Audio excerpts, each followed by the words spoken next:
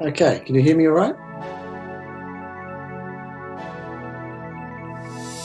We were working at home using video-based conferencing 20 years ago. No other company was doing it at the time. And our role was to sell the idea about how you could do things differently using video and health monitoring equipment in hospitals and in homes.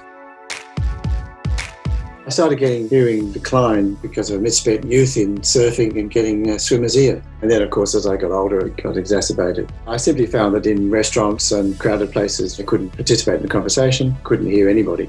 If you looked around the street, everyone was walking around with buds. And I thought, well, it makes sense to have buds too. I heard about IQbuds through an award Nuheara got in the United States. Decided IQbuds was far ahead of anyone else.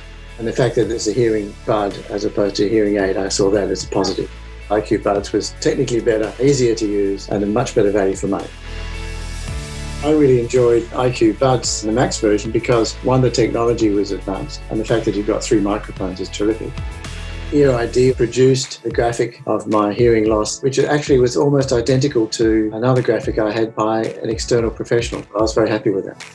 Anywhere where there's a lot of background noise, they help quite a lot. So I can participate in conversations when before I had trouble doing that. My grown-up children said that the television volume was always so high in this house.